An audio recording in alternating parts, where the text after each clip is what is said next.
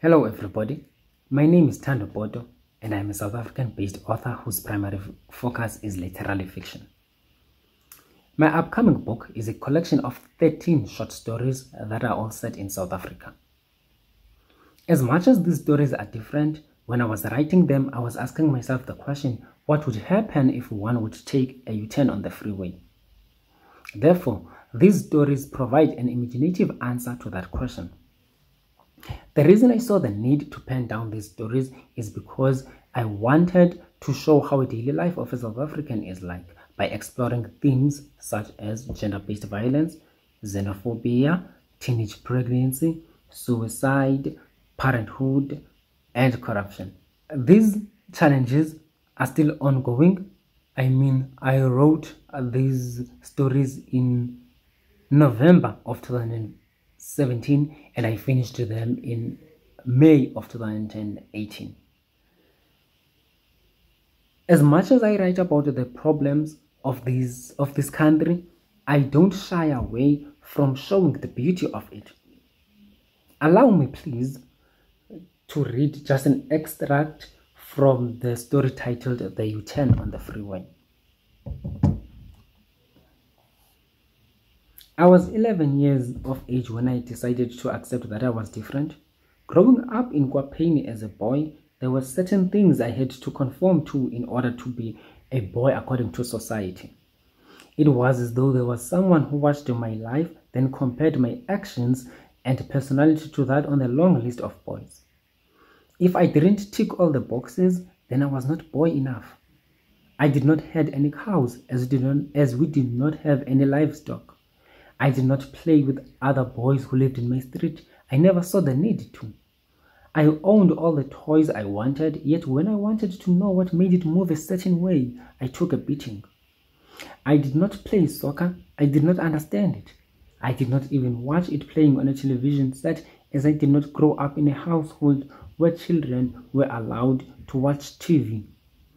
I didn't even read the sports section in a newspaper because whenever I would pick up a copy, I'd be told to act my age and go play with the other children as if I was not the only child at home. Whenever I neared the gate, I would be interrogated about my whereabouts. I had to report my every move even when I was going to pee next to the crowd. I was forced to pay detail to anything I set my eyes on because I didn't know when I would be questioned about what I saw and where it was. And if I said something that wasn't it, I would be punished. I was not allowed to visit my cousins for they were older than I was and they were going to teach me gross and naughty things because that's what you believed they did all day long. So there you have it. As I've said, it's just an extract. If you want to read more, if you want to know what happens, you can buy the book when it is available in mid-December, just next month. You can find it in Amazon, you can find it on Amazon and on the publisher's website by searching www.penitpublications.com.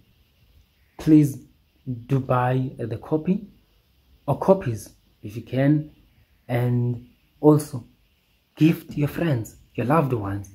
I am sure they will appreciate it and it will mean a lot to me. They will enjoy it. You will also enjoy these stories.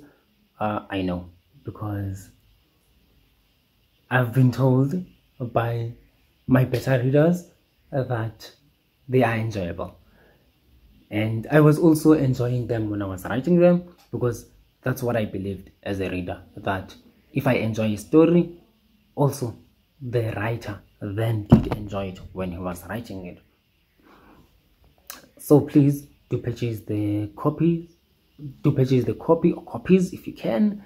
It will really mean a lot to me. And please, if you can, do provide an honest review. You don't have to stick to what your English teacher taught you regarding how to write a review. You can just provide your honest opinion.